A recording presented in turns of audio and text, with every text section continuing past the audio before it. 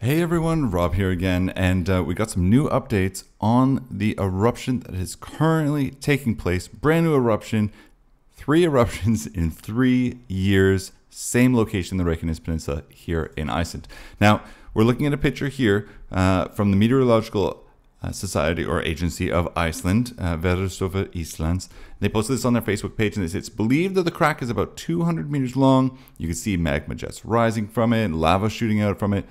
And the meteorological agency scientists are in the area taking measurements. This is stated in one of the announcements from them. The lava is burning the moss and it seems to flow towards Merdalur. Now, the danger level of the civil defense has been activated due to the eruption that has started at Litlahraun, and this is stated in an announcement by them. The decision was made by the Office of the Commissioner of Police in consultation with the police in the area of Söðurnes. Now, the civil defense asks people not to go near the fountains. It's important to keep the area safe. Scientists are working and they're assessing the situation, and it's a very volatile situation currently as they assess it. So do not go there. I'm not going there until it's a bit safer to do so. I'm not equipped to handle immediate volcano eruptions just yet.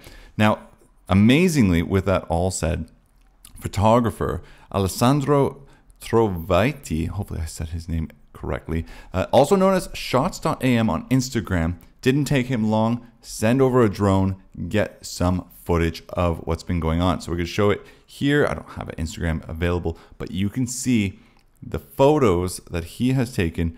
Absolutely breathtaking. Definitely follow him on Instagram because, and I'll post a link to the profile.